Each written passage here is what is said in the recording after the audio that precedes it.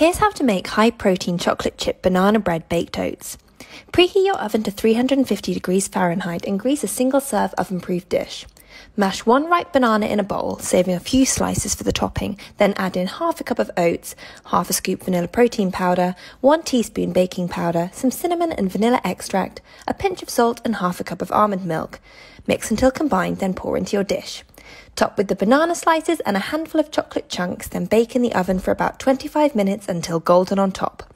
Remove from the oven, drizzle with peanut butter and dig in. Who says you can't have cake for breakfast?